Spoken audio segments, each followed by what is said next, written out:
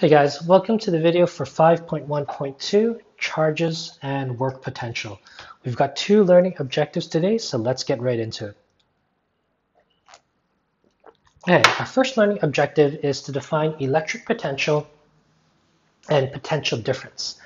Now, some textbooks are going to call this electric potential difference, which is probably more of a natural word because it's actually the difference between electric potentials. But at some point along the way, physicists got lazy and they just said, let's just call it the potential difference. Everybody knows we're referring to the potential difference between two electric potential points. We'll get into the details of that a little bit later. Okay, first off, an electric potential is a voltage, and it actually is measured in volts. And this electric potential is probably the best definition for what a voltage actually is. So let's talk a little bit about this, okay? So it's defined as the electric potential energy. So it's got quite a bit to do with energy per unit of charge at a particular point in the field. The fact that it's a scalar means we don't care about direction. Okay, it's just at that particular point, it has this much energy. There's nothing to do with direction. These considered to be zero at infinity. So as you get further and further out, the voltage will drop, and at infinity, it will be zero. This next part is very, very important because the work done has to be done by an external force to the field. So to understand that, we'll have a quick brief look at gravity. And so what we're talking about is that we have a positive charge, Q, and there's some force causing this object to move against the field, because the natural tendency is that it's going to get repelled away in this direction. But what we're doing is we're going to apply a force and move it towards the field.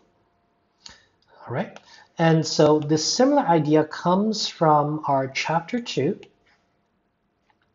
when we talked about gravity and the force of gravity. But it's helpful now to think of gravity as a gravitational field. And so we know the Earth attracts things towards the center. And so if we think about our typical situation that we did back in mechanics, we talked about doing work against gravity, or an object gaining gravitational potential energy. And so again, what we were doing is we know gravity wants to pull it down, and we're doing work against it and moving against the field. So it's a very similar idea. This could also work for negative charges as well. And of course, if it was a negative charge, then we would move it away from the field in that direction, because the natural tendency is that it's going to move in the direction of the field like that. The other thing is that all along this particular point here, it would have a consistent voltage, which means if this charge object, I'm going to use the positive one because we tend to talk about positive charges more. So this object could be anywhere along this line, okay, and it would have the same voltage. So for example, if this was 500 volts, then anywhere along that line is 500 volts. Similarly, if this was 100 volts out here, then anywhere along that line, so I'm just trying to grab this. Let me just erase that. So anywhere along this line here, it would also be 100 volts, right? So that would go all the way around here, right? Okay, so anywhere along that line. Well, we'll look at a different diagram a little bit later. Okay, learning objective number 2 is the potential difference. And remember, just in the back of your mind, this is the electric potential difference. So really, it's the same idea. It's just saying, hey, between two different points, what is the difference of that? And so we could talk about the work at A minus the work from B per unit charge. And we can combine these guys together like this.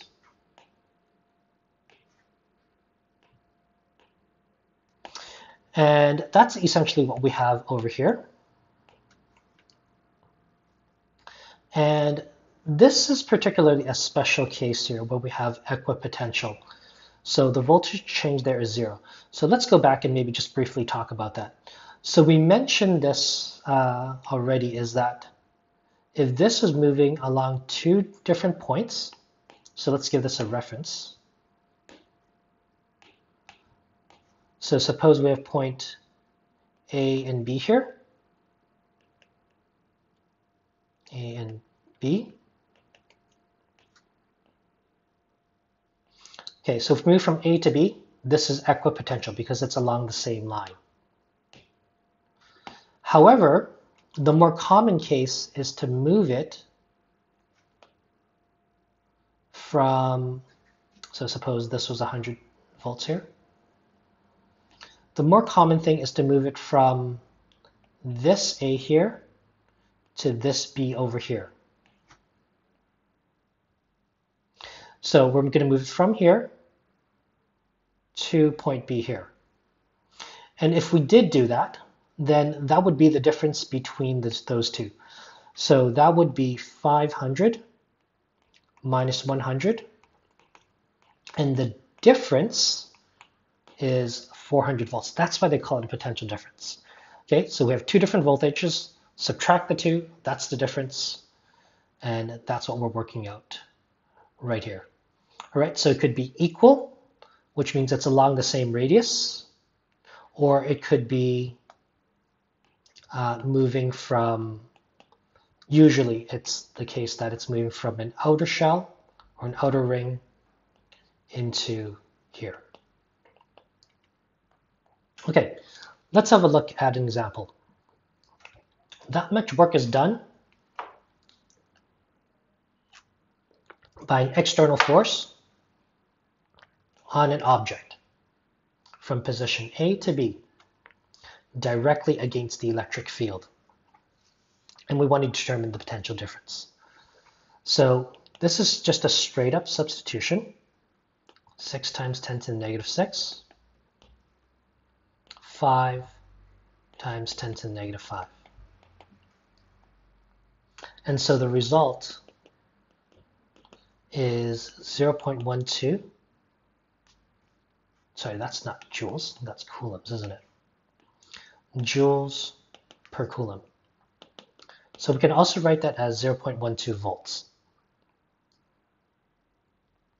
Okay, I'm just going to stop this video here because my speakers haven't really been working very well today. I'm going to follow up with a part 2 video right after this.